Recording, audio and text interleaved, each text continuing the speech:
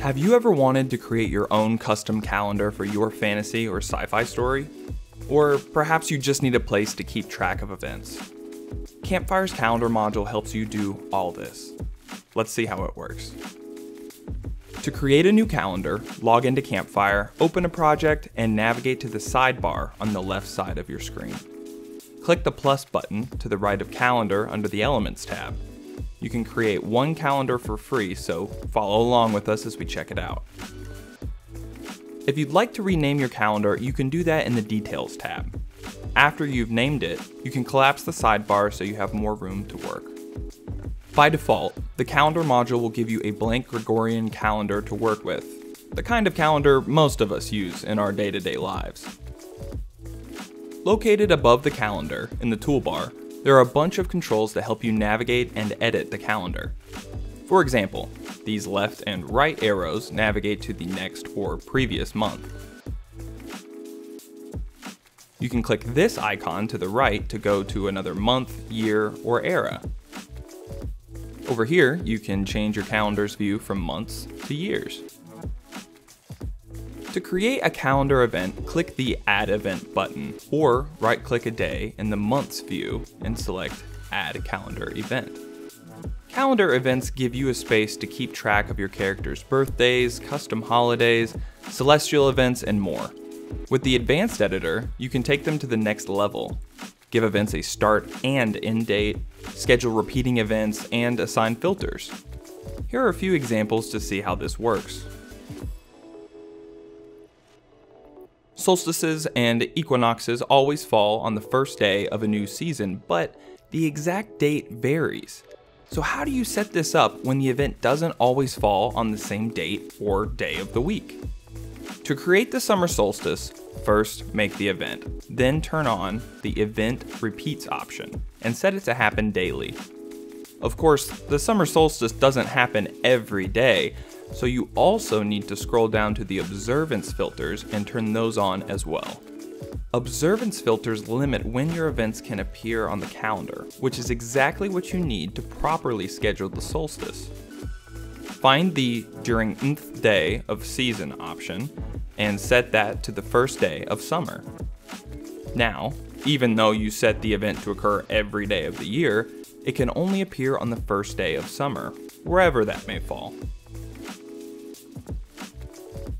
Let's do one more and recreate Thanksgiving, which always falls on the fourth Thursday of November in the United States.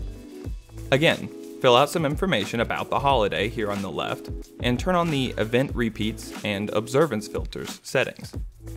Under the Repeat options, make Thanksgiving recur monthly on the fourth Thursday. Using the Observance filters, find During Month and set it to November.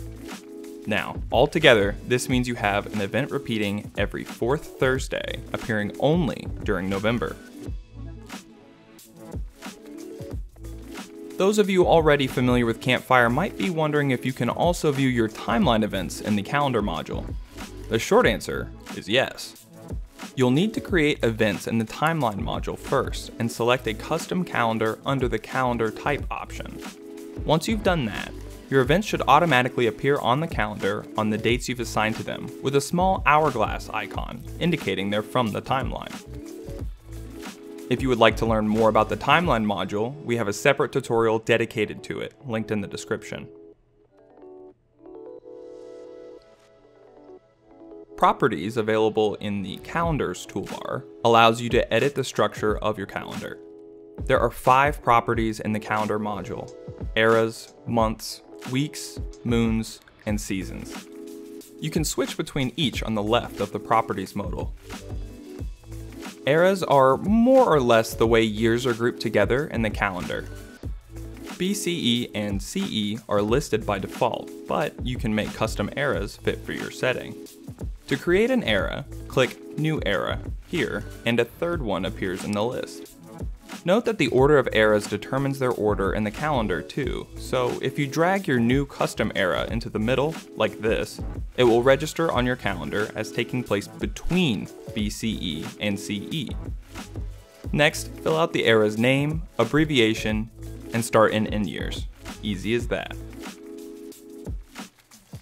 Months are where things start to get interesting. Most of your months will probably be pretty simple, like January. Fill out a name, abbreviation, and the total number of days in that month. To make a month with leap days, or a leap month, click the More button and find Intercalary options. If you need leap days, select Includes Intercalary Days. If it's a leap month, select Intercalary Month. These settings will enable a couple of extra options. February is a great example to see how a leap day is scheduled every 4 years. It has a setting for a number of leap days, where you'll put 1, since there's just one leap day in the month. Interval tells your calendar how often to schedule the leap days. Since February's leap day occurs once every 4 years, this should be set to 4. Offset allows you to change the first instance of the leap year. For February, we need that to 3 so that we can align it with the Gregorian calendar's leap days. Weeks are where you schedule the weeks and days in your calendar. In the Gregorian calendar, there is only one 7-day week, but you don't have to keep it that way. Click New Week to create a second week style and add 4 days to it using this plus button. Give each one a name and be sure to mark your weekend days while you're at it, if your setting has them. If you want to alternate between the 7-day and 4-day weeks, you can set that up by turning on Alternating Weeks. Add your 2 weeks into the Alternating Weeks area here, and it's as easy as that. Now your calendar has 2 kinds of weeks. Moons are super important to a lot of calendars, so we wanted to make sure you could edit them. You'll start out with an entry for Earth's moon, but we all know that 2 moons are cooler than 1. Click New Moon and give it a name, then decide its cycle or the amount of time it takes to revolve around the planet. That determines the time between its phases. For example, it takes our moon 29.5 days to revolve around Earth, so each quarterly phase is about 7 days apart. Also, if you have multiple moons, give them different colors so it's easier to tell them apart on the calendar. Finally, you're able to create custom seasons for your setting.